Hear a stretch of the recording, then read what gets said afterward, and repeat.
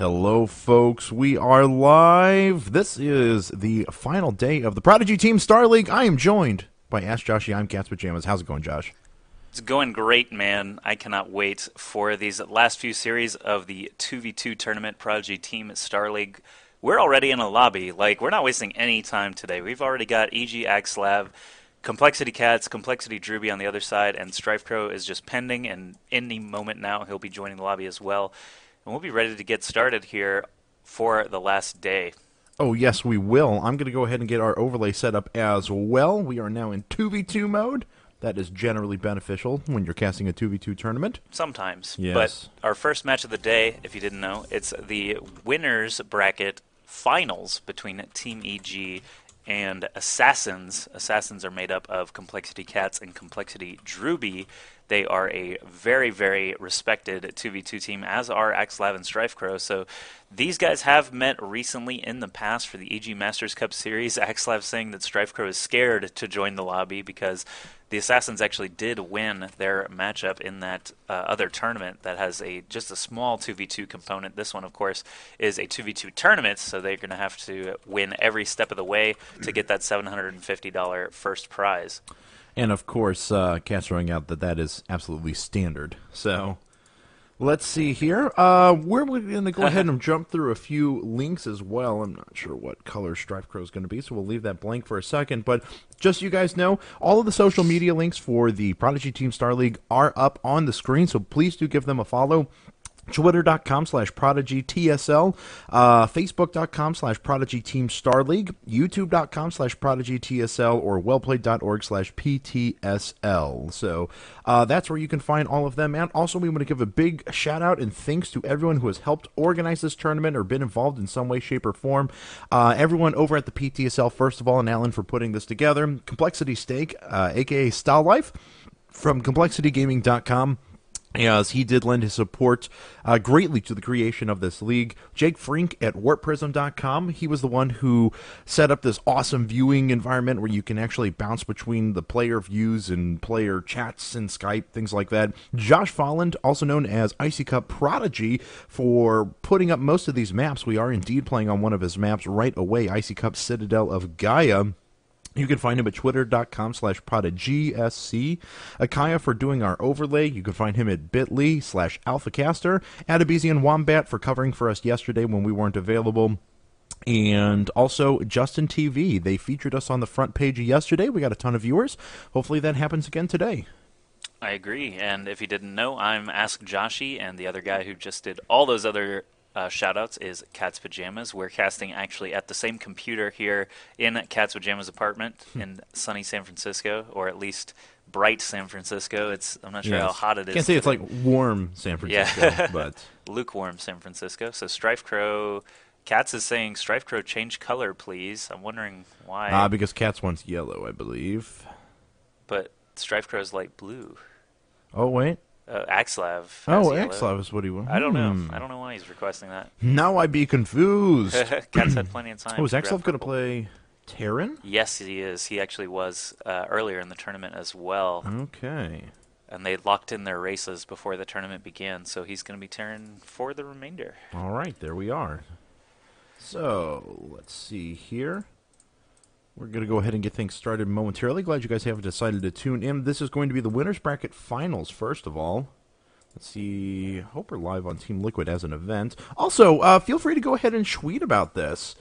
Yeah, let everyone you know, everyone that you're friends with on Twitter and Facebook or anywhere else, go bump the Team Liquid thread, say hi on Reddit, wherever you frequent. Let people know that this is actually starting now, because we're starting with the winners final, not the grand final, but the winners final. Neither of these teams has dropped a set yet, and I believe this set is actually a best of... This is a best of 5. Winners bracket finals and losers bracket finals are going to be best of 5s. The final finals are going to be best of 7. And in the event that the lower bracket team that enters the grand finals does win that first best of 7, we'll have to play another one because it's a double elimination. It wouldn't be fair if he didn't. That is very true, as a matter of fact, yes. And our overlay has decided to go away on us again. Scoreboard there. It likes doing that. Why is it... They changed colors again. Cat's is light blue now. Cat's is now light blue? Okay, good to know. So I can actually switch that on the other monitor, because we're on dual monitors today. So Yay. StrifeCro is yellow. Axslav is red. Axslav is red. Oh, They all swapped colors right at the is end. Drewbie still except for blue? Drewbie. Yes. Thank you, Drewbie. You're mannered. That's why Katz was requesting light blue. Even though he had plenty of time to change before StrifeCro actually entered the lobby, they just want both blues. Assassins, very blue team. I suppose. They have no reason to be blue because they're winning. I'm blue. If I was green, I would die. But here we go. We have E.G. Axslav as the red Terran. This is a little bit of a departure for his normal Protoss play, but I guess in 2v2, Zerg Terran is actually probably the best setup since we've seen Still very low APM so far today and so far yesterday. Axslav red Terran, his teammate is going to be E.G. StrifeCro. He is the yellow Zerg down on the bottom left.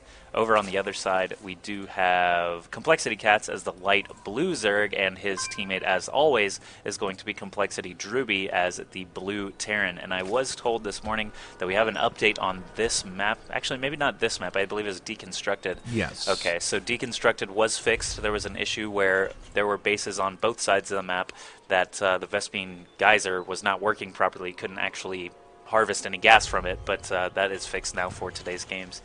And it looks like right away our Terran player, Axslav, it's going to be hard for me to say that, just bear with me in case I say Protoss a couple of times. Our Terran player, Axslav, is actually going to wall off the Zerg side of things right away. So he's actually leaving his own side exposed, trying to help out his good buddy with the supply depot there to start the game.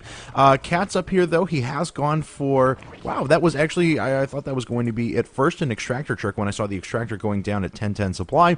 But that is just an early extractor. Spawning pool coming up after that. Drewbie, on the other hand, has not done anything super cheesy to start the game.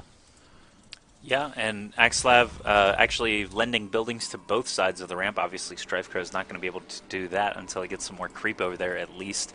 He could do some sort of spinecrawler wall off, but Axslav actually building a depot on one side, barracks on the other. I'm sure he's probably thought this out enough where both sides could eventually be walled off, but Katz and Drewbie... Almost every game, Katz did open up with a salvo of 6 to 8 lings, so we'll see if that is going to be the case. That is the reason that he got that gas so early, but it looks like he's already stopped harvesting from it. That extractor was fairly empty just a moment ago, but yes, spawning pool also about to complete here for StrifeCro. Yep, absolutely. It's about to finish for StrifeCro, and he is expanding. Now, curiously enough, he did decide to put up the gas for his teammate there, so Axslav could go ahead and get that wall down just a little bit faster. There is a factory being put in place here, and we may see another structure to start the wall on the Zerg side of things as well. Indeed, we have another supply depot, so this is going to be a triple supply depot wall on the Zerg side of things. And back on Axslav's side of things, he's just going to have, well, it looks like Hellions are going to start, as we are going to have a factory swap the tech over here with this reactor. Back on Catz and Drewbie's side of things, though, they have a couple of lings out, but this wasn't, let's see, there were 4 lings there, 6 lings in total. They're just fairly spread apart. So these couple of lings are going to make their way up. They're just going to see these lings here from StrifeCro doing a little bit of damage, which is kind of nice. Going to chase those away, or at least chase them right back to another set of Zerglings. There they are. Cat's just trying to do some extra damage. All the while, Drewbie going right up to a starport.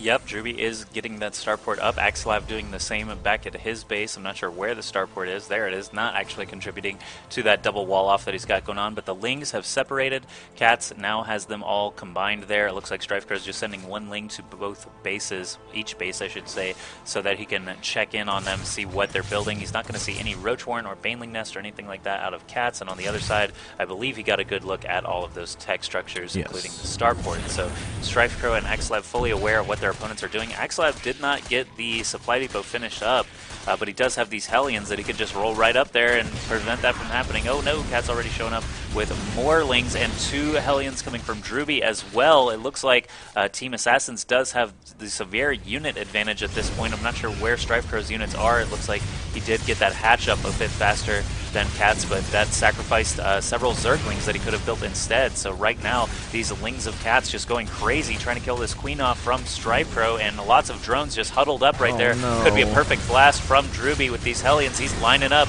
just like, I don't know, bowling or something like that, bowling for drones. And it looks like finally Axslav and StrifeCro do finally handle the bulk of the units. We do still see 4 Zerglings here running into the SCV line of Axslav. They may score a kill or 2 before getting handled by StrifeCro's Lings. Actually, StrifeCro doesn't even have Zergling speed finished yet.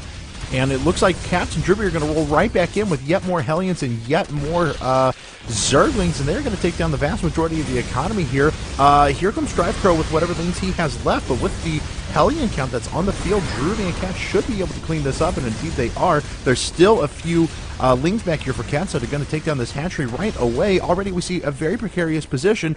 Supply suggests just 45 to income. About 70 at the moment. And yes, virtually no income for Team EG. Oh, and that gruesome slaughter of drones occurring at StrifeCro's main basically seals the deal. Those 2 Lings that are in production now are going to be the last thing he's able to produce. So there's the GG out of StrifeCro and Axslav. Catz and Drewbie taking a quick 7.5-minute win here in Game 1 on Icy Cup Citadel of Gaia. And don't forget, guys, that this is a best of 5. These are the winners. Yes, the winners bracket finals here from the PTSL. So again,